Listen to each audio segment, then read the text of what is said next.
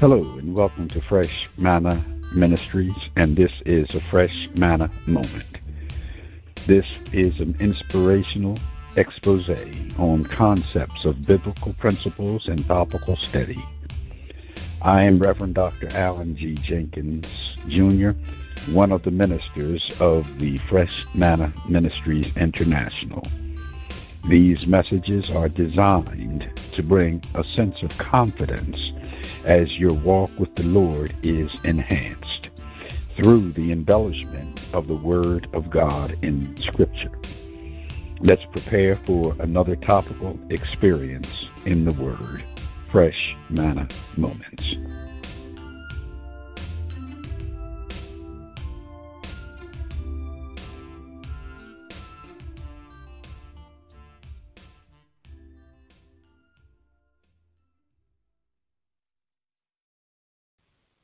Listen to him. Listen to him. Then from the cloud came a voice that said, "This is my Son, my chosen. Listen to him." Luke 9:36. Then from the cloud came a voice that said, "This is my Son, my chosen. Listen to him." Listen to him. Don't blame Peter. It was just his nature. Peter was one of those persons who has to have something to say about everything. And Peter could never be still and listen. He was an activist, eager to move, to say, to do. He was impatient. And that was the Apostle Peter. Through and through. That was Peter. In that awesome moment on the Mount of Transfiguration did not change things. Here was Peter, along with two other disciples, witnessing one of the most incredible sights and experiencing one of the most transforming events anyone could imagine. And rather than simply taking it all in, Peter again jumps in with a proposal that some altars be built for Jesus, Elijah, and Moses. Can you almost see Peter scurrying around to find building material and encouraging James and John to join him? But notice what would happen next. The voice of God declares simply and directly, "This is my Son, my chosen. Listen to him."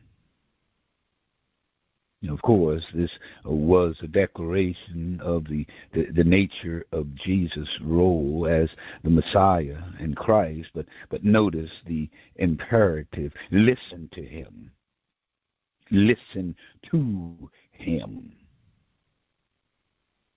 Might God also be saying to you and to me, listen to Christ Jesus?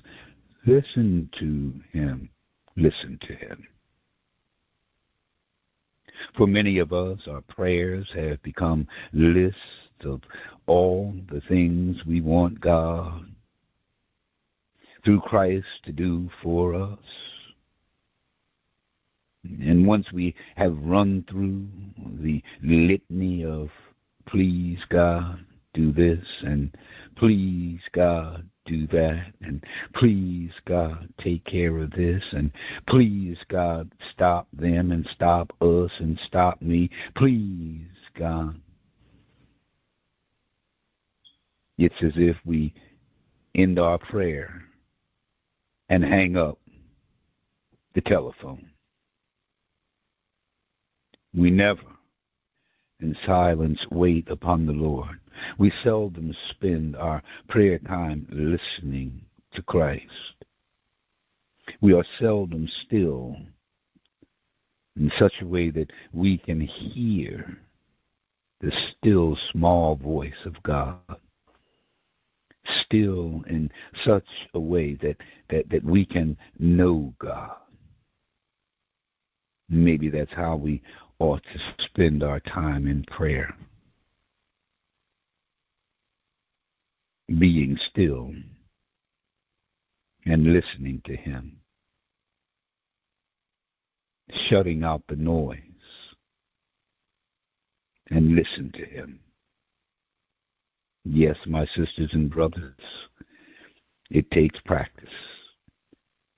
Many of us hear, but not many of us listen.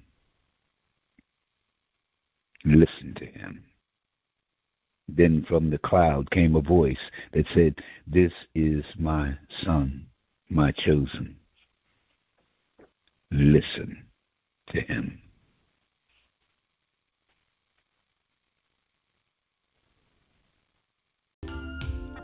Well, I look forward to sharing with you the next time on Fresh Manna Moments. I encourage you to stay in the Word because there is no other place to reside. Remember the blessings of Numbers 6:24 through 26. The Lord bless you and keep you. The Lord make his face shine on you and be gracious to you. The Lord turn his face toward you and give you peace. Until we meet again, this is Reverend Dr. Alan G. Jenkins, Jr., Fresh Manna Ministries, Fresh Manna Moments. Shalom.